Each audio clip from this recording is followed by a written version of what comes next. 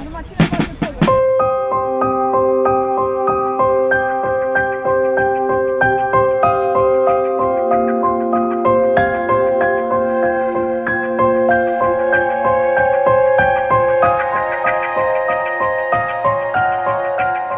just had a chance to meet Alexandru Popescu and Gayzer Frackman, two really impressive activists who've walked huge distances to come and be with us in the Parliament today, and that really shows how much the people of Europe are concerned about fracking and how determined they are to stop fracking ruining their local natural environments. Fracking is very destructive not only to local environments, but it also has the potential to divert us from the actions that we need to take to develop sustainable energy sources for the future.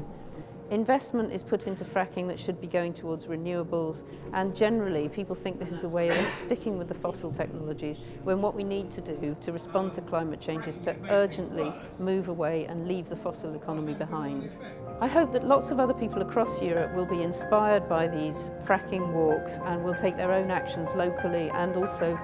on a larger scale to really raise the profile of fracking, because we need to build this public pressure. We need to make sure that the citizens of Europe tell their politicians we don't want fracking, it's dirty, it's dangerous, it stops us dealing with climate change, and we need to stop it. We need to move towards a Europe-wide ban as rapidly as we can.